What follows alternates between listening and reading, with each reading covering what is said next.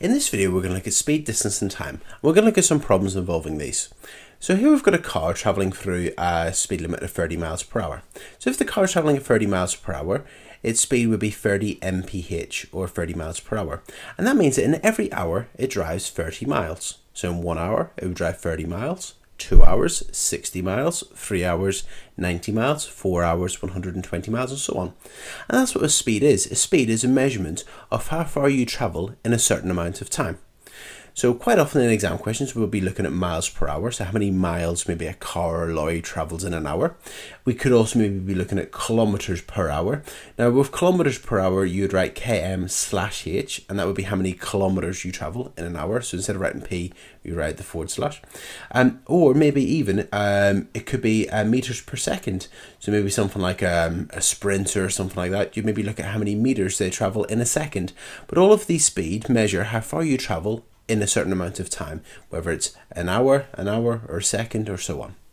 Okay, let's look at the speed in a little bit more detail. So we have a speed of 30 miles per hour. That's what the car is traveling at. And in 1 hour, as we said, 30 miles per hour, it would drive 30 miles.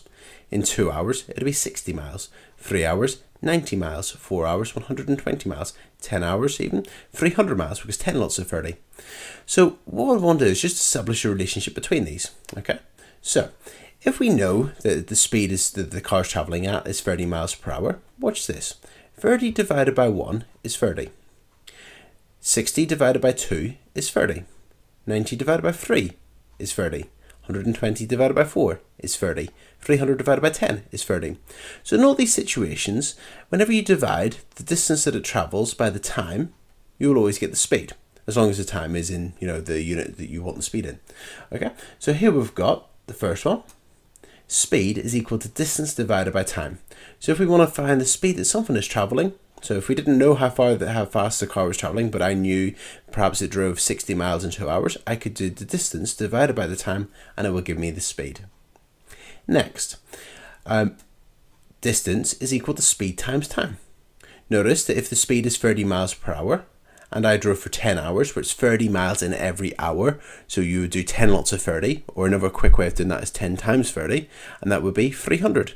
So if we want to find how far something travels, if we multiply its average speed, its speed, by the time that it travels for, we will find the distance covered. And finally, if you want to find the time taken, watch this. If I travel 300 miles at 30 miles per hour, well, if I divide 300 by 30, I get 10. So these are three very important formulae. Now I quite often will focus on the words miles per hour and figure it out from there, but these formulas are very important to learn. Sometimes you might see a triangle like this, maybe given to you in physics or even maths, where you have got S, D and T. And what you do is you cover up what you're looking for. So if I wanted to find speed, I would cover up the S. That leaves me with D over T, distance divided by time. If I wanted to find the distance travelled, well, if I want to find the distance, I cover up the distance. And because these are on the same level, you just do speed times time. And if you want to find how long a journey takes, if you cover up the time, so put your thumb over time, that'll leave you D over S. So you do distance divided by speed, and that will give you the time taken. So this is a quick way of remembering it.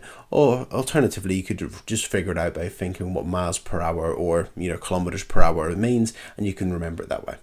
Okay, so what we're going to do now is we're going to look at some exam questions. So here we've got the first one. We've got a car travelled 180 miles in 4 hours. Find the average speed in miles per hour of the car. So as we've seen, speed is equal to distance divided by time. Okay, or S equals D over T, depending on how you want to write it. So the speed is equal to the distance. Well, the distance travelled, a car drives 180 miles, so 180 miles, divided by the time taken. Well, the time taken is 4 hours, so divided by 4. So we will do 180 divided by 4, and 180 divided by 4 is equal to 45. So that means the car must be travelling at 45 miles per hour. And remember to include your units. And let's just check that. So the car travels for 4 hours. Well, at 45 miles per hour, that'd be 4 lots of 45. So that'd be 45, 90, 135, 180. So yeah, in 4 hours, it would cover 180 miles. Okay, next. Now it's not always, as we've seen earlier, it's not always miles per hour. It might be meters per second and so on. Kevin runs 400 meters in 50 seconds. Work out his average speed. So again, speed is equal to, if you cover up S, distance divided by t. So d over t. So speed is equal to the distance, 400 meters, divided by the time, 50 seconds, and 400 divided by 50 is equal to 8. And this time it's meters per second, so m/s. That's it. So that's the next question. Okay. A train travels 175 miles at an average speed of 25 miles per hour. Work out how long the journey lasts. So how long the journey lasts, it wants to know the time that the journey takes. So we want to find t in this situation. So we want to find t, so we're going to do t equals distance divided by speed. Distance divided by speed. So time equals, well, the distance the train travels in total is 175 miles. And the speed at which it travels is 25 miles per hour. So if we divide those, we're going to find, well, 175 divided by 25, well, that would be equal to 7 hours. That's it. So we've found out how long the journey would last. Next. A bird flies for 6 hours at an average speed of 40 kilometers per hour. Calculate how far the bird travels, or how far the bird flies. So this time we want to find how far it flies. So that's the distance. We want to find the distance. So that's going to be speed times time. So distance is equal to speed times time. So distance is equal to the speed, 40 kilometers per hour, times the time, 6 hours, and 40 times 6 is equal to 240. Now let's just make sure we're getting the right units. The speed is 40 kilometers per hour, so that's going to be 240 kilometers. Okay, our next example. A helicopter flies 200 miles in 2 hours and 30 minutes. Calculate the average speed in miles per hour of the helicopter. Now this question is a bit different than the ones we've looked at so far, because if you notice the time has got two different units. It's 2 hours, 30 minutes. So what we need to do is, because we want it in miles per hour, well, again, we want to find the speed. So the speed is equal to distance divided by time. Speed is equal to, well, the distance is 200, but the issue here is the time. Now, we want it in miles per hour, so this needs to be hours on the bottom line. Now, 2 hours, 30 minutes, well, 30 minutes is equal to half an hour. So 2 hours, 30 minutes would be equal to 2.5 hours. So that'd be 2.5, because 30 minutes is half an hour. It's quite important to remember that. So for instance, if you have minutes and you've got hours, 30 minutes is half an hour, 0.5. 15 minutes, a quarter of an hour, well, that'd be 0.25. 45 minutes, well, that's 3/4 of an hour, and that'll be 0.75, and so on. So it's important to know, what your minutes are in hours. Alternatively, you could just write it as a fraction and cancel it down. So 30 minutes, well, that's 30 out of an hour, 60, and cancel that down as a half. Anyway, so 2 hours, 30 minutes, because it's 2 hours, 30 minutes is 2.5, so we're going to do distance, 200, divided by the time, 2.5, 2.5, and that will give us our speed. So 200 divided by 2.5 is equal to 80. So the average speed of the helicopter is 80 miles per hour. Miles per hour. Okay, next. Roger drives for 2 hours 15 minutes at an average speed of 30 miles per hour. How far does Roger drive? So we want how far he travels, so that's going to be distance, that's going to be speed times time. So distance is equal to speed times time. So the distance will be equal to his speed, 36 miles per hour, 36, times the time. Now again, because it's miles per hour, we need the time to be in hours. Now we've got 2 hours, 15 minutes. So it's going to be 2 hours, point. Now 15 minutes is a quarter of an hour. So that's going to be 0.25, because 15 minutes is 0.25 hours. And because it's 2.25 hours, it's going to be 2.25 hours. So we times our 36 by 2.25. And so distance would be equal to 36 times by 2.25 equals 81 miles. Okay, our second last example.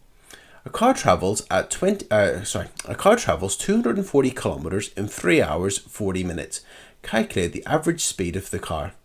So the speed is equal to distance divided by time. So speed is equal to distance divided by time.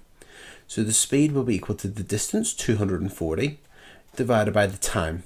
Now again, we've got to be careful here because we want the speed in kilometers per hour, so the time will need to be in hours, and we've got 3 hours 40 minutes. Now I automatically know this is going to be 3.666 or 6 recurring because 40 minutes is 2/3 of an hour. But let's have a look and see what we do if we don't know that. So 3 hours will be 3 point. Now we need to change the 40 minutes into an hour, into a decimal of an hour. So what I'm going to do is I'm going to write the 40 minutes as a fraction of an hour. So 40 minutes out of 60 minutes, because that's what, 40 minutes out of an hour. Cancel it down. Well, it's going to be 4/6, and if you cancel that down, 2/3. So it's 2/3. So that means that 40 minutes is 2/3 of an hour. And 2/3 of an hour.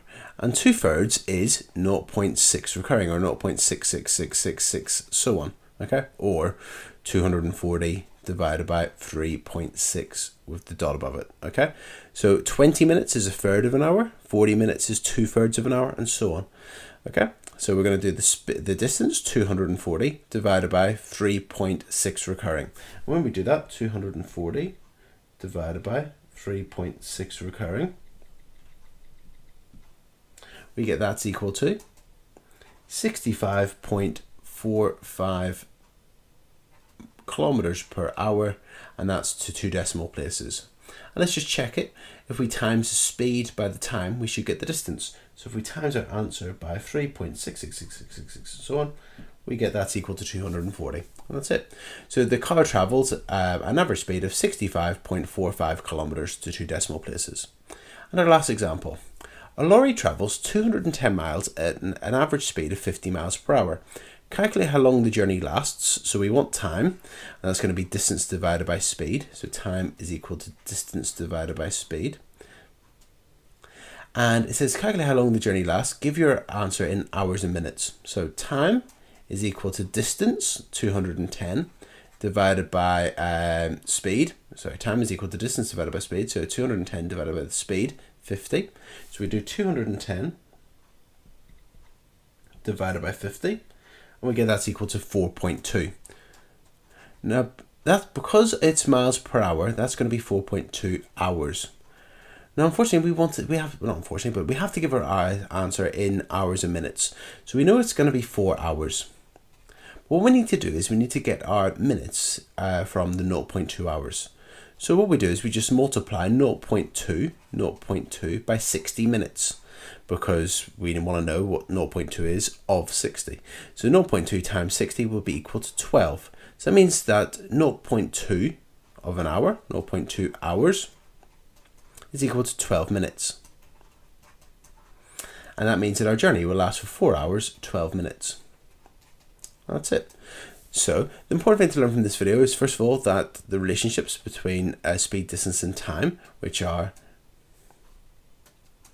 speed is distance divided by time, distance is speed times time, and that time is equal to distance divided by speed, and that these can be summarized in a triangle like so, with speed, distance, and time, or you can figure it out by just remembering what the units mean, miles per hour, and being aware of that, and that's it. And just being very careful that if you are dealing with questions where you've got hours and minutes, to change them into hours or minutes depending on what it needs to be. Most often you will change them into hours, and that if you're looking for a journey in hours and minutes, the duration of it, what you would do is times the decimal number by 60 to find how many minutes that would be, and that's it.